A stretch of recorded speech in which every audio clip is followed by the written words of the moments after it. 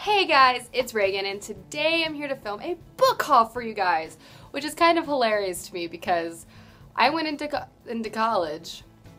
I'm thinking, like, oh, you're probably gonna have a really small September book haul, Reagan, because you're not gonna buy any books, you're not gonna have any money. But then Goodwill is like 5 minutes away from where I live, and it has like the best book section. It's freaking ridiculous.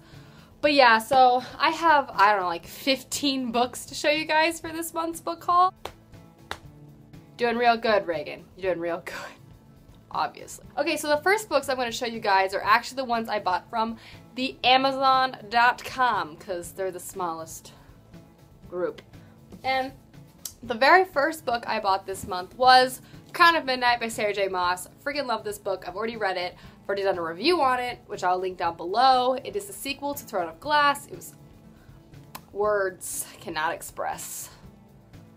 Cannot express. And the next two books I bought from Amazon, the first one is, and I'm so excited about this book, is More Than This by Patrick Ness. And if you didn't know how obsessed I am with Patrick Ness, I'll tell you. He wrote the Chaos Walking trilogy, which I read this summer, raved about, obsessed about, cried about, and he just released this book called More Than This, and it follows a boy named Seth who remembers dying, right?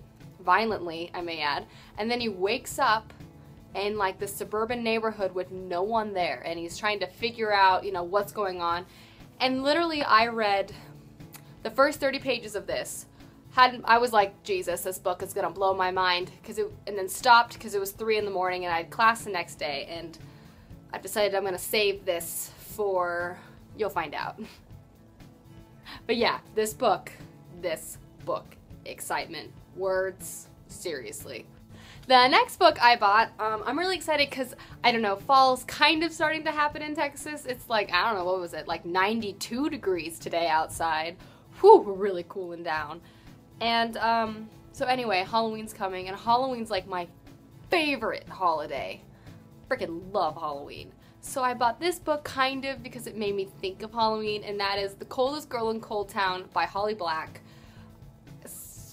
I kind of know what this is about. It seems to be like, there's vampires in this world that this girl lives in, but not everyone is a vampire, and they're kind of sectioned off in something called the Cold Town, and kind of once you go to Cold Town, you never come back.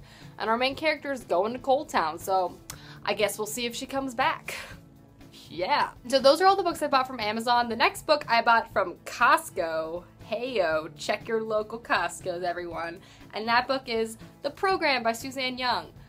I'm very intrigued by this book. I've seen a few booktubers talk about it, and so when I saw it at La Costco for $10.99, I jumped on that. I was like, buying it. And if you didn't know, this kind of is a book, I suppose depression is considered a disease, like it's an epidemic in this world, and they're trying to eradicate it. And our main character was put in this hospital type place because she has the disease and they're trying to cure her of depression. But I'm pretty sure there's more than that. It's like, but we'll find out because I'm not sure what else is there. But it seems really interesting. Plus, that's cool. I can look at that guy when I'm bored.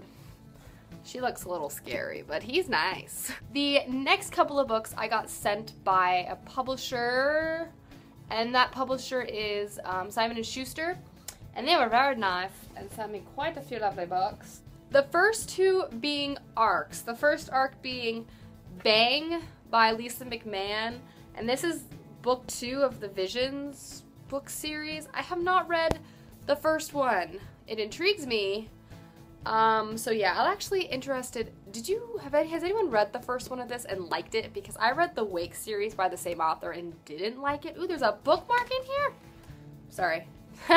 and didn't like it, so I'm interested to see if anyone has read this and liked it, because that will make me really want to read the first one. So, thoughts. And the second arc I got sent was Perfect Ruin by Lauren DeStefano, and this seems like a perfect kind of like Halloween book and slash like wintry time book. And this comes out in October, and this one comes out also in October. So these both come out in October. And The next 3 books I got sent by them are already out. And it's funny, the first one I actually started reading because I started More Than This, and I was like, I'm not ready for my life to be changed. I'm gonna save this for a later date. So then I started reading a book that they sent me because I've heard a lot about it, and I was like, you know, I want to start reading that. And literally, this book is probably one of the best young adult books in the literary sense that I have ever read. Like, prior to this, I never really thought books could be taught in a school setting. Young adult books could really be taught in a school setting. But then I read this, or been reading this book, and my opinion is shifting just because of this book, because this book is that good. And that is, let me just tell you what the book is, The House of the Scorpion by Nancy Farmer. This book is ridiculously good. And I'm not just saying from a plot standpoint, I'm saying from a literary and story, symbolic character growth standpoint. Like, it is extremely well done so far. I am more than halfway through. I have like a 70 or 80 pages left. Or actually I have like 100 pages left.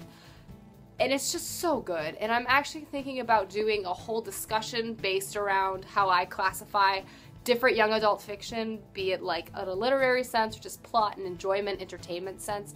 Anyway, let me know if you're interested in that. But needless to say, this book is spectacular. Yes.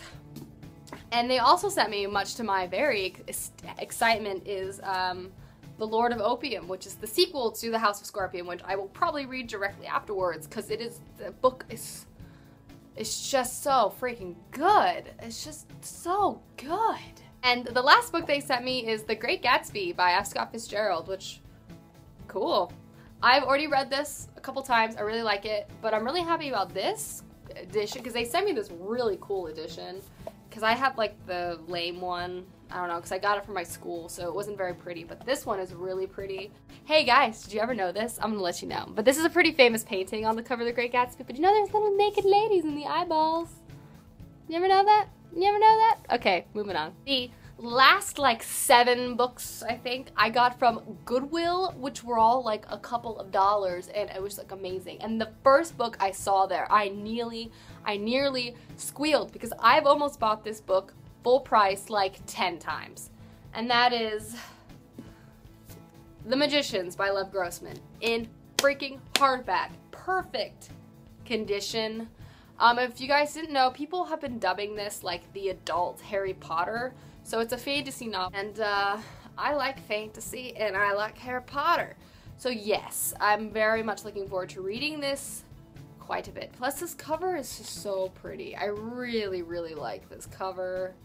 Everything about it. And the next book, the next hardcover I got there is a book I already own, but I saw it there for $1. And it's such a pretty edition of the book that I was like, Reagan, just get it. And that is The Gargoyle by Andrew Davidson. And like I said, I already bought this book for 50 cents like a couple months ago, but then I saw this for $1. It is so pretty. I mean, like this, and then you take the dust jacket off, and then it's like on fire on the inside. What? I still cannot accurately describe what The Gargoyle is about. Someone explained it to me when I first hauled it, and I was like, that book seems awesome. So I will just say, The Gargoyle seems awesome. And if you like history and good books, read it. The next book I found there, I think is kind of funny because it's an arc. And it's an arc of Shades of Grey by Oooooppppsieeees. Anyway, I've heard, oh, I'm sorry, Between Shades of Grey, not Shades of Grey. Shades of Grey is a completely different book. Anyway, and another book beyond Between Shades of Grey and Shades of Grey, there's 50 Shades of Grey, which is an entirely different conversation. Anyway, so Between Shades of Grey, I've heard amazing things about. Pretty sure it's extremely depressing, so I'm probably gonna save this for winter break to where I can like cry. I can cry and then not have to go out in public afterwards. But I'm really excited to read this. I'm really happy I found it for $1. The next book I got, I was really excited to see, and it has a half-price book sticker, but I got it at Goodwill, and that is Water for Elephants by Sarah Gurn. And I don't know, I've just heard a lot of really interesting things about this. It's set in a circus, historical fiction. Apparently people say it's amazing, and I saw it for super cheap, and honestly, I couldn't pass it up. I don't really have another reason for you besides that. And I know it's a really good book. I haven't seen the movie, so really I don't really know what it's about. So I'm excited to get to this whenever I get to it. The next book, again, I already own, but I bought like this massive hardcover version of it, and it's huge, and it takes up way too much space. And I saw this for $1, and I was like, you know what, I'm gonna get that edition. And that's The Time Traveler's Wife by Audrey Niff. The rest of her name is covered by this sticker. And yes, like I said, I already own this, and this is a love story between two people, but the man travels forward and back in time, so it's kind of how they deal with that. It sounds super depressing.